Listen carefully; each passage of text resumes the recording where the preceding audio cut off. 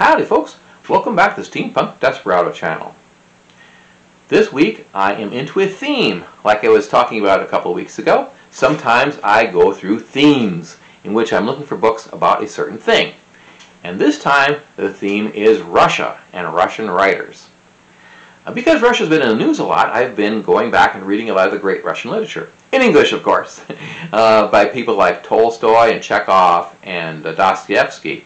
Pretty fascinating. But I thought, I want to see who is the most acclaimed Russian sci-fi writer in the post-Soviet era. And one of the names that came up was Sergei Lukyanenko. His most famous series is called The Watch. And it's not this kind of watch. It's the other kind.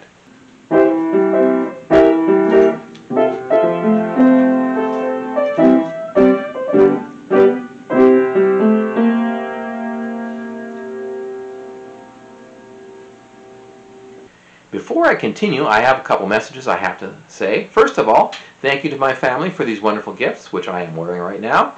For my sister, I got this new vest, very fancy, very elegant and Western. This bolo tie with a watch body in it, and more prominently, this hat from Mrs. Desperado. And granddaughter Alice helped her put it together and pick all the cool things, especially the peacock feather. The second thing I have to say, it's been a long time since I've done any steampunk reviews, and I was going to do one on the top 10 steampunk short stories. However, the span of reading these has been a few years, and I really needed to have time to go back and review some and make sure I got the right 10. Didn't have time this week, so instead I decided to dive into something that I was doing right now, which is reading, or rather listening to, Lukyanenko's books.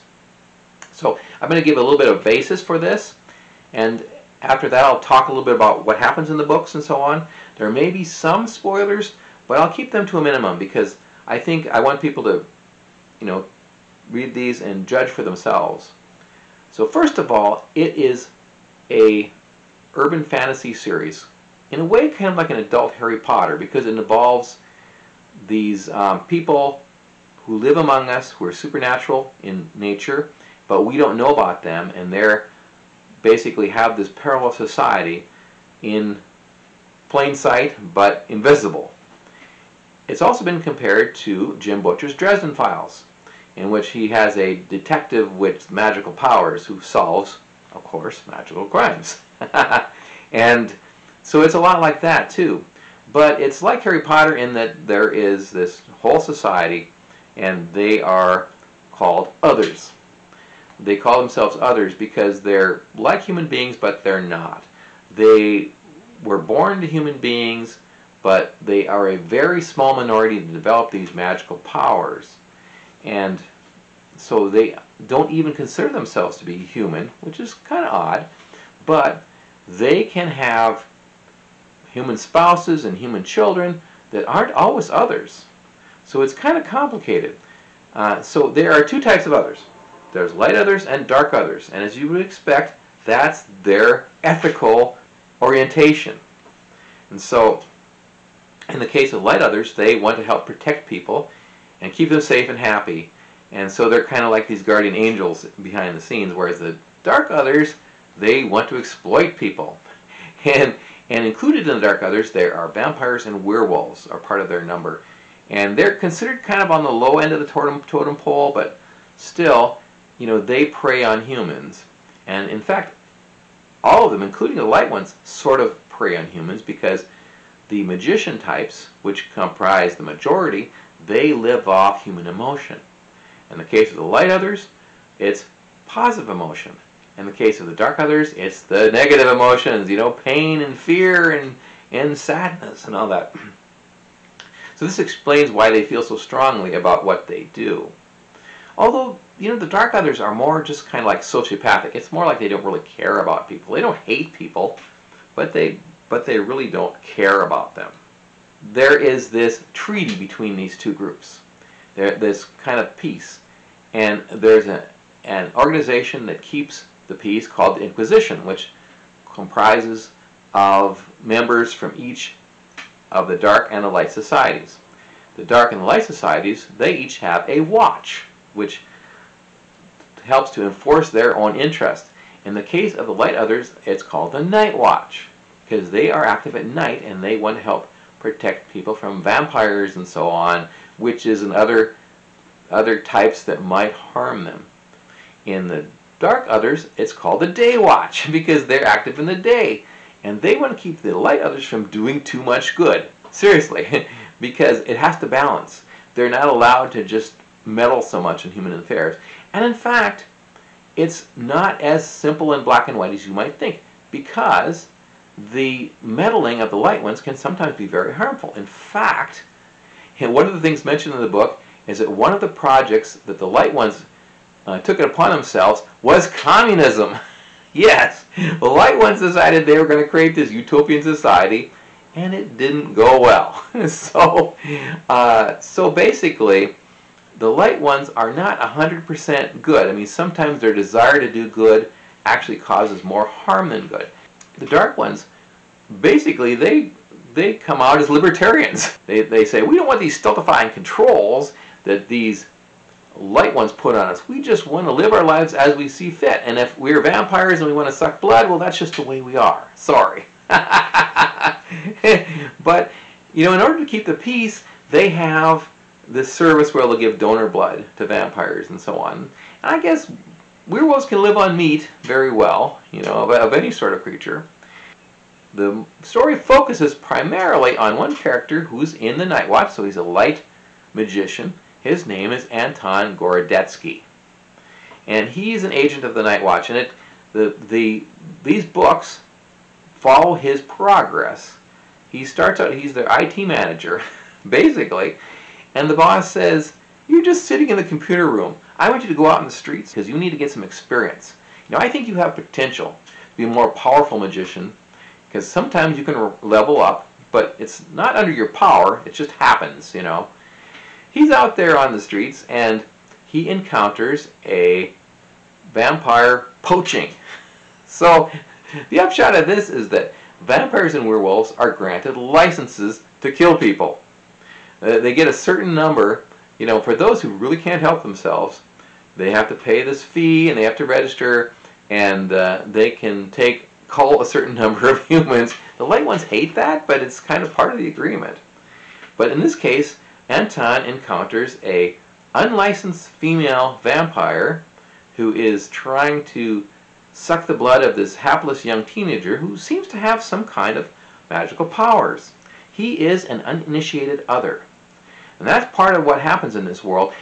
If you have these powers, they don't always manifest right away. So the watches are always looking for you. They're always looking for people who are not initiated, and they want to win them over to their particular watch, depending upon if you're more inclined to good or to evil. So this kid just happens to be an uninitiated other, and this vampire is going to kill him, and Anton saves him. And as the story goes on, we find out it's very much more interesting, and there's a lot behind this, what's just happened. So there are 6 books in the series. They were written from 2006 to, I think, 2016, because, well, it's sometimes hard to tell on Amazon. They'll have the wrong date on, oh, this was the date of the audiobook, for example.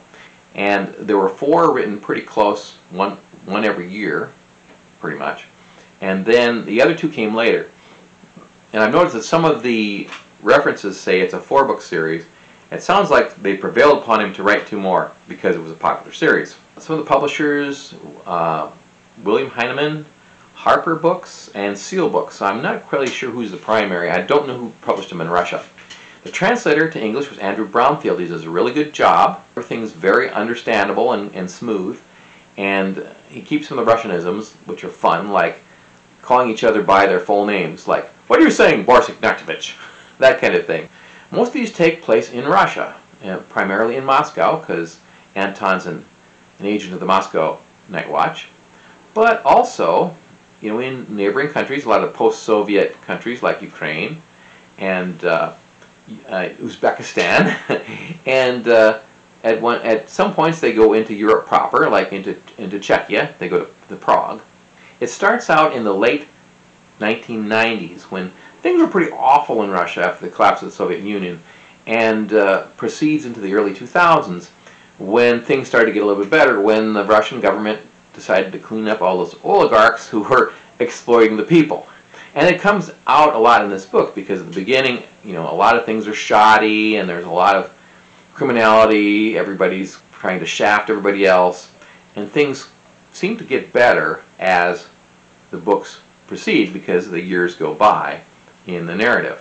And the first book is Night Watch, second is Day Watch, which concerns the other side, third is Twilight Watch, fourth is Last Watch, those are the four I've read, and after that come New Watch and Sixth Watch, which I have not gotten to, but I probably will get them because it's an interesting series. In the first book, it basically concerns Anton and his love interest Svetlana, who happens to be a very powerful female magician who nobody had realized that she was out there and not initiated. Second book follows a dark other, a witch named Elisa, who gets herself into some trouble from an unfortunate love affair. Third book, Twilight Watch, has some bits on the mechanics of this world. Everything is underlined by the twilight. That's how human emotions flow into the others. The twilight underlies everything like another dimension, and the magicians can travel through there and sometimes hide out from there if they need to get out of danger. But it is how this magical system works. And in fact, sometimes the twilight itself will respond to disruptions in the equilibrium between the Night Watch and the Day Watch. And that's kind of what happens in Twilight Watch. Fourth book is The Last Watch, which involves a conspiracy to unearth this very powerful magical artifact. And it starts out with what looks like a garden variety murder, another unlicensed vampire attack. But in this case, as always, it turns out to be more than you expected. And I really like the fact that Lukyanenko can sometimes surprise me, because after reading so many books, I can usually guess what's going to happen. And it's nice when they can fool you. Some of the things that are interesting in this. First of all, there's always this discussion of ethics. Because the light ones are so obsessed with ethics, and they have to justify their actions. Sometimes when they have to kill in the line of duty, sometimes they get so upset that they just dissolve into the twilight. They can't live with themselves anymore. And other times they happen, as I said, doing more harm than good by the efforts to do good. The characters are wonderful, and they're not one-sided. Even the evil ones are fun, like the head of the Day Watch, who happens to be a demon. And some of these most powerful wizards are like thousands of years old, including Anton's boss. He's like at least 1,500 years old. And so others tend to live very long lives, which is tragic for them when they are born to a human family, or they might have a human spouse and children who grow old and die while they're still young. One of the things I love about this book, and non-American literature in particular, is there's no tokenism like you would see in a modern book. It's not that I have any problem with diversity, it's as long as it's organic to the story. In this case, yeah, there are some minorities appear, but they're minorities that make sense, like Uzbeks in Russia. And so they will crop up now and then. This being a Russian book, there are no LGBT characters. Sorry, folks. I don't think the audience in Russia really wants that. And this was written well before Russia's dumb gay propaganda laws. So this was entirely the writer's choice. As a point of fact, there was a case where Anton has to borrow a female magician's body. So they have to swap bodies. Basically, he's being pursued, and to throw them off the track, they swap bodies. And so she is a ancient but beautiful magician. She goes to, or rather Anton goes out to hide out with his girlfriend in this female magician's body. And as an American male reading this, I'm thinking, interesting scenario. Well, guess what? Nothing happens. Because even the light others aren't really prudes. They do have affairs and so on. But at the same time, Anton is such a good guy. He's so moral that he would never exploit somebody else's body on a whim, if you know what I mean. Even so, the writer doesn't even go there. So it's kind of interesting, because an American writer definitely would have gone, especially a man, definitely would have gone there. But I do love that this series has a lot of exciting action, a lot of gunfights and magical battles and peril. Sometimes a important character gets killed, and I remember there was this one favorite secondary character of mine who just suddenly got killed in this really dumb, senseless battle, and I was thinking, no! And I was actually depressed for the rest of the day. And this is my favorite character. I won't say who it was. Anything can happen, which is good. And there's a lot here about concepts like family and loyalty and love of country, and which is nice too. It's refreshing in this day when everybody's so cynical. And at the same time, you do have romance. You do have a little bit of erotic intrigue here and there, and you do have fun and stupid jokes and kind of a dry humor that I found myself laughing out loud a lot. In particular, I love this one scene where, I don't remember if it's Anton or it might have been one of the other characters. He's in Prague, in Czechia, and he encounters this American airman who's there. I guess he's stationed there, who happens to be another also. And the airman recognizes his fellow other, and he approaches him, "Hello, brother," and so you're from Russia, right? And so he says, "Wasn't it cool how we pulled your chestnuts out of the fire in World War II?" He's such a jerk. And the Russian is kind of polite, but he's thinking, what an ass. You don't realize that we lost like 10 million people in that war, literally, and you lost what, 500,000 maybe? And not to denigrate anybody's sacrifice, but seriously, if anybody beat the Nazis, it was the Russians. So another thing I have to address, Anton's character is a music buff. Probably Lukyanenko is himself, and he's always listening to music. He's always got this player with him. Starts out as a disc player, becomes an MP3 player later in the later books, and he's always quoting these lyrics of these Russian pop bands, none of whom I'd ever heard of. But one of them I looked up called Nautilus Pompilius. Yeah, it's a real thing, and the name comes from a scientific name of a mollusk. Unfortunately, I can't understand the lyrics, but it's not bad. So, yeah, he does mention Russian pop music, and it's kind of an interesting way to get into that if you want to pursue that. Finally, I have to address the elephant in the room, and the elephant's name is Edgar. Just kidding, but Edgar says, "What about the war? What about the Ukraine war?" And this has caused Lukyanenko a little grief, because he's a patriotic Russian and he supports it. He's very outspoken about that. And a lot of Americans have been saying, well, let's boycott Russian chess players and let's boycott Russian opera singers and all that, because we expect them to support our side because we're right and they're wrong. Well, you know what? It's kind of a matter of perspective, and really to expect somebody to betray their own side because we think we're right is very, very arrogant and hypocritical in my view. So it's a huge sacrifice to go against what your country's doing, and it is very presumptuous to expect somebody to do that because of your own views. Don't judge Lukyanenko on the actions of his country. That's not right. As for rating, I really enjoyed this series of books, the 4 I've read so far out of the 6. And I was tempted to take off a little bit for stylistic issues. Lukyanenko can be a little wordy in places. There's a lot of things that are considered taboo these days, like using a lot of adjectives or having a lot of explanation in the narrator's voice rather than showing them. It's not really bad, and you get used to it. Some of it's necessary. Some of that extra explanation is necessary because of the very complex situation that the character's in, and furthermore, the philosophy is part of the book. Anton is always worrying about whether this is ethical or not, and so on, and that's part of his character. So I won't take off any for that. I will give this series, so far, 5 out of 5 gears. a rating I seldom give. In other words, I really like this and I heartily recommend this. And again, as I said, do not penalize Lukyanenko for his government.